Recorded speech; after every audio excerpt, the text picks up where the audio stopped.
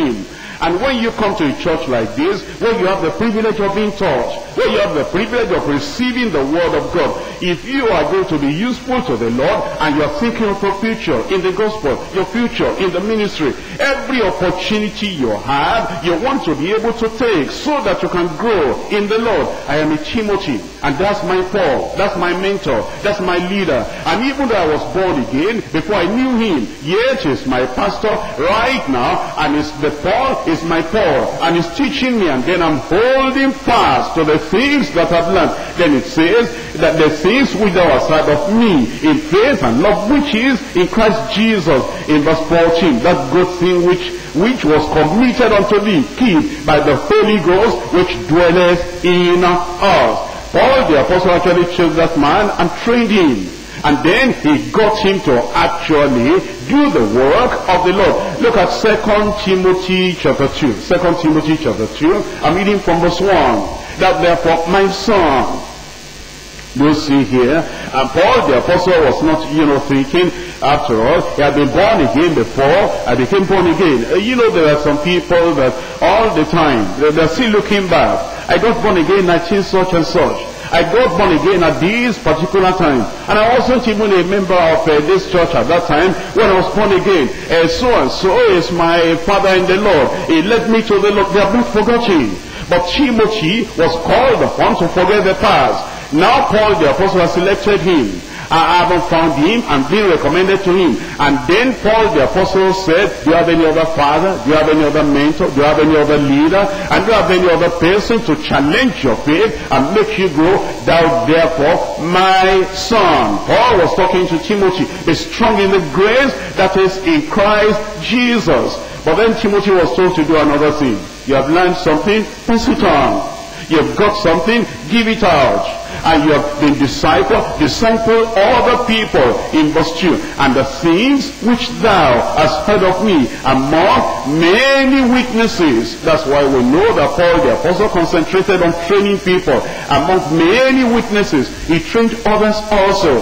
Not only Timothy, he trained Timothy, he trained Titus, he trained Epaphroditus, he trained Onesimus, he trained quite a lot of people. You had this, Timothy, while I was training you, I was training other people too. And then he said, among other witnesses, the same commit thou to faithful men.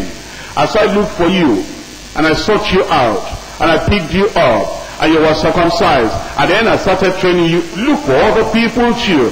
That's what we are saying. If you're a coordinator, have you raised up another coordinator? If you are a group coordinator, are you raising up another group coordinator? If you are a pastor, are you raising up another pastor?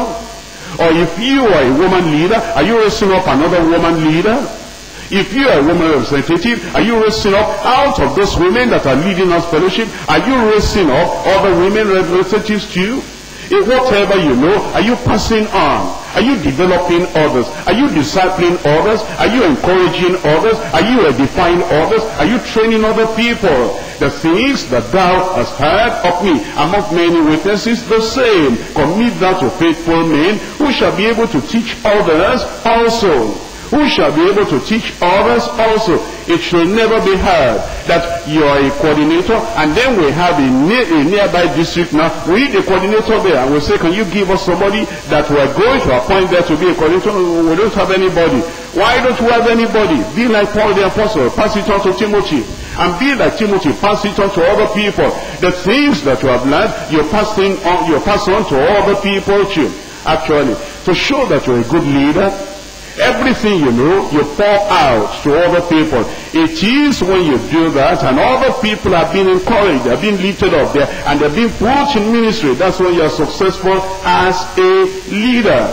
And this Timothy actually, he became such a leader that he was commended by other people and recommended to other people. In 1 Thessalonians chapter 3. 1 Thessalonians chapter 3.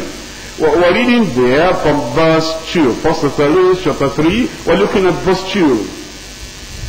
And sent Timotheus a brother and minister of God and a fellow laborer in the gospel of Christ to establish you and to comfort you concerning your faith. And you see, when Paul the apostle met Timothy, he was just a believer, just a disciple. Who are you, Timothy? I believe in the Lord Jesus Christ. I'm born again. That's what all it was. Who are you, Timothy? I'm just a disciple. I go to church, I learn. A disciple is a learner. Now that you have come to know Paul the apostle, who are you now? I've gone beyond just ordinary believer. I've gone beyond just being a learner, a disciple. Who are you now? Well, I'm still a child of God, a brother. A brother to Paul the apostle, and a brother to the rest of the believers. And I'm not a minister of God. And then fellow laborer in the gospel of Christ. What can you do now? I can get the churches established as Paul the apostle is getting them established. And that's the growth in ministry. That's a growth in your lifestyle. That you're not just a brother, you're a minister of God. You're not just a minister of God, a fellow laborer in the gospel of Christ to establish the Thessalonians and to comfort them concerning their faith. And that's what the Lord is expecting that we will do. And we will do that in Jesus' name. And if you've been coming to the church, how many years now? 3 years. You cannot lead us worship after 3 years. And you'll be coming to the church for 5 years, 6 years, and you cannot lead a zone after 5 years. Is it that something is wrong with the coordinators or with the zonal leaders or with you, and that you are not coming up? And Paul the apostle is willing to take you, and he's saying, don't just sit down there. You can do more than you are doing. You can do more than just attending our fellowship. You can be a leader yourself. Because that's the reason we are there as Paul, as Peter, as John, as the apostles of the Lord, as the leaders in the church. It is to raise up other people. And we must give priority. Priority. That is, we give it number one place. And we give it a very heart, a very attention, and we give it all that we have got to be able to train other people like Timothy and Titus and many other people. I want you to look at Ephesians chapter 4. Ephesians chapter 4, I'm reading from verse 11. And he gave some apostles, and some prophets, and some evangelists, and some pastors and teachers. Why? That's why there's no full stop after verse 11. He gave us to be leaders so that something else may happen. Verse 12, for the perfecting of the saints. Have you ever sat back to think, why are you a coordinator? Well, I'm to preach in the district. That's more than that. I'm to supervise. It's more than that. It is for the perfecting of the saints, the equipping of the saints, the encouragement of the saints, and the lifting up of the saints, and the maturing of the saints, which were to be involved in raising up other people for the perfecting of the saints, for the work of the ministry. We want to help other people to know how to do what they ought to do, and for the edifying of the body of Christ. And then it says, till we all come in the unity of the faith and of the knowledge of the Son of God, unto a perfect man, unto the measure of the stature of the fullness of Christ, that we henceforth be no more children. Well, we leaders, that the members of the church will be no more children. Children that can carry no weight, children that can do nothing, children that are just there to eat and to sleep, that we be no more children, and children that can easily be, diverted and deceived and distracted, that the members of the church will no more be children, that when you are not there, they know what to do. They can preach. And they too, they can stand for the truth. And they too, they can stand uncompromisingly for the unchanging, unadulterated word of God. That's the reason why we're leaders. It says to welcome in the unity of the faith, so that henceforth be no more children tossed to and fro and carried about with every wind of doctrine by the sleight of men, and cunning craftiness whereby they lie in wait to deceive, or to perfect the saints. That's why the Lord has called us, and that's why we're leaders. Let's look at Colossians chapter 1. In Colossians chapter 1, I'm reading from verse 28, who will preach, warning every man, and teaching every man in all wisdom, that we may present every man perfect in Christ Jesus. I want you to notice in that verse 28, how many times the words, every man, every man, every man, how many times those words come up. And then it makes you to understand what we're supposed to do. You are the Paul in that situation there, if you're a leader. And then there are many Timothys over there. And there are many sisters over there. What are we to do? Look at verse 28 again. When we preach, warning every man. We're preaching to every man. We're not kind of neglecting, overlooking some people. There may be some people, though, they are not available like Timothy. And they are not approachable like Timothy. And if Paul, the apostle, will come to them and say, come over here, dear sister, come over here, dear brother, and you need to do more. It's like, they want to shield themselves, protect themselves. And they don't want to be stretched. I'm okay what I'm doing. I don't want to be stretched. I'm alright the way I am. I don't want to be stretched. I've been leading house fellowship. I don't want to move from house fellowship to be a zonal leader or to be in a women rep. I'm okay the way I am. They don't want to be stretched, because stretching sometimes can cause pain. And stretching can cause inconvenience. And stretching may disturb you. You want to remain on the familiar ground where you are being. Be like Timothy. Be available. That even if you are supposed to be circumcised, and the stretching you to a new ministry, to a greater ministry, to a higher ministry, will do something for you and do something you. Give yourself. But because it says we're preaching and warning every man, and we're teaching every man in all wisdom, that we may present every man perfect in Christ Jesus. Look at 2 Timothy. I'm reading from chapter 3. 2 Timothy chapter 3. I'm reading from verse 10. In 2 Timothy chapter 3 verse 10. But thou hast fully known my doctrine. Paul the apostle was talking to Timothy. He came to the point where he knew everything that Paul the apostle was teaching. That's fully known my doctrine, and my manner of life, and purpose, and faith, and long-suffering, charity, patience, persecutions, afflictions, which came unto me at Antioch, at Iconium, and at Lystra. What persecutions I endured, but out of them all the Lord delivered me. He was talking to Timothy, his son in the faith. He said, Timothy, raising you up, and I have not hidden anything from you. If Pauls are going to raise up Timothys, they must not hide anything from those Timothys. And sometimes the Timothys who are there in the congregation, they say, it looks like, our leader is exposing himself too much to us. A leader should still be a leader. And a leader should have and keep his secrets. Paul the apostle was not doing that. He exposed everything to Timothy, his persecution, his affliction, his manner of life, his principles of life, everything that he knew, and the doctrines of the Bible. He exposed everything to Timothy because he wanted Timothy to go beyond the little circle of usefulness where he was, and go beyond.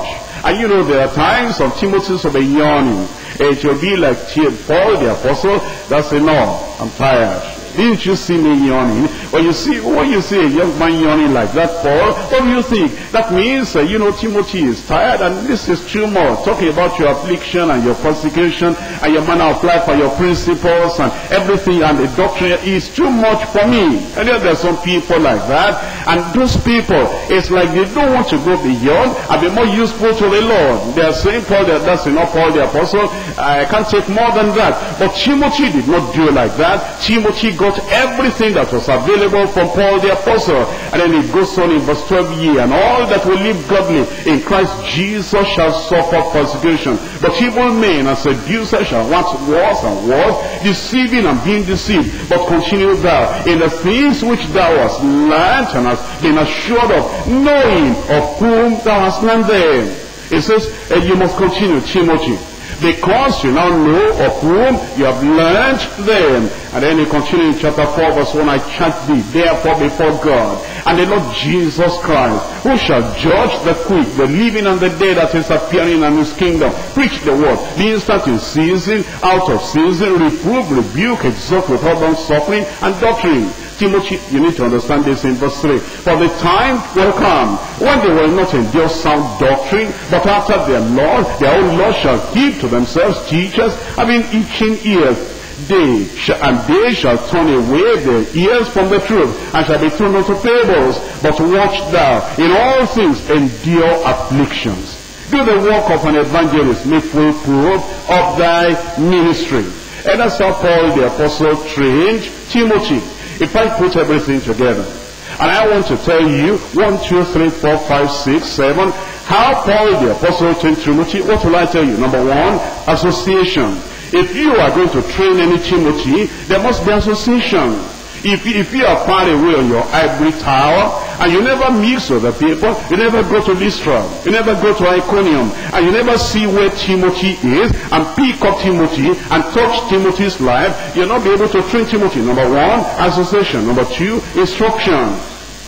When he got Timothy, he knew what Timothy had known, he knew what Timothy had not known. He knew where Timothy was, and he knew where Timothy ought to go. He knew the limitation of Timothy, and he knew how to extend the course of Timothy, and he gave him instruction. Number three, demonstration. He did the preaching before him. That's why I said, you know my manner of life, you know my doctrine, you know my lifestyle, you know what I do everywhere. And then he told the Corinthians, I'm sending Timothy to you, who will tell you my manner of life and my preaching, my doctrine. I've demonstrated it before him. If you are training a Timothy, you'll demonstrate. Demonstration. Everything that you are doing, all the preaching you are doing, and the style of leadership, and the style of ministry. Timothy is seeing that. The person you are training is seeing that. That demonstration. Number four, observation. Observation. Timothy himself must observe. He must look at everything. He must learn from everything. And there are many people in the church, you know, sometimes you'll think that that's a Timothy there. He's been there for a long time. He's been here now for how many years? 7 years, 8 years, 9 years. And you think he has been, we have associated with him. We have instructed him. We have demonstrated all the doctrine, how we hold the retreat, how we have a congress, and how we have planning it. We told him and showed him everything. We're not saying, now you go and do it. And then he says, I don't know what to do. But you've been here for 8 years.